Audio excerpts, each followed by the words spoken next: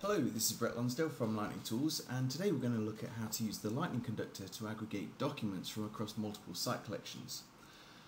The view will look exactly like this, showing the document icon, the document which will allow us to also link to the document, as well as other useful information such as custom metadata or the file size, version, and who and when the document was created.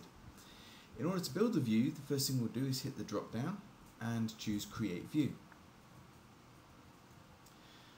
Under the Web Part tab, we can provide a useful name, so I'm going to call this one My Documents. We'll select the Data Source tab, and that will allow me to choose which site collections I want to aggregate the document libraries from. So I'm going to expand my web application and select a few different site collections.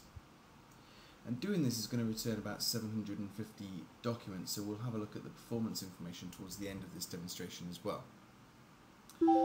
Now that I've selected the site collections, I'm going to choose the template that I want to work with, and that is the document library template.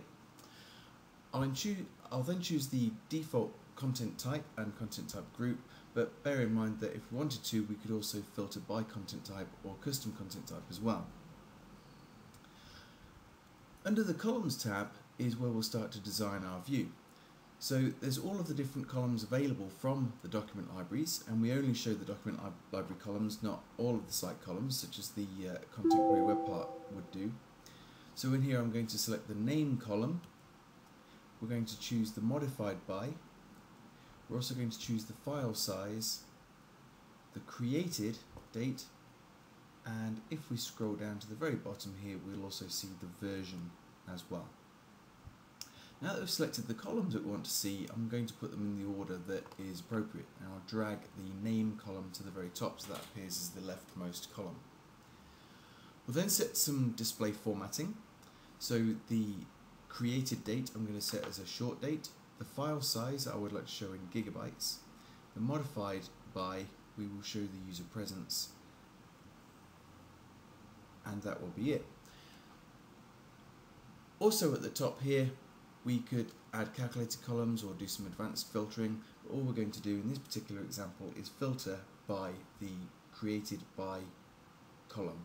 So by clicking onto the filter icon, I'll choose equal and then set the me checkbox. So anybody logging into SharePoint and navigating to a page with the Lightning Conductor web part on it will see the documents that they created.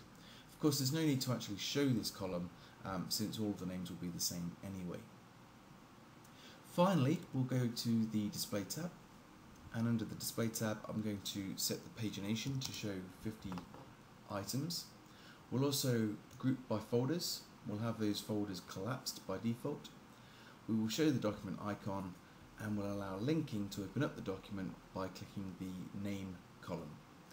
Notice also when we're working with document libraries that we could also link to the item directly as well. So you have a choice there as to when you click onto the document whether it opens up the metadata for that document or whether it actually opens up the document in the Office application. So the last thing to do is hit save.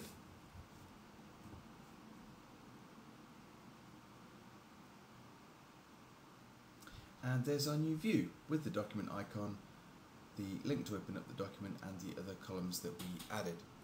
The final thing I'm going to do is just go back in to configure the view so we can have some statistics about how much content is being aggregated and how long it's taking to aggregate. So under the Web Part tab,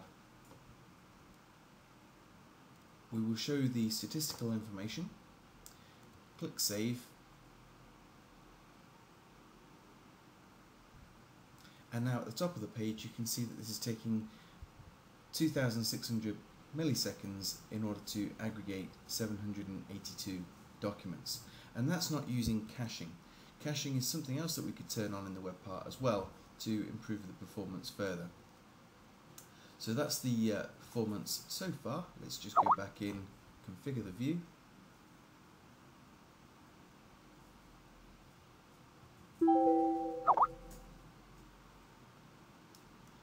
We'll enable caching, click Save, and this time when we refresh the page we'll see the statistical information again.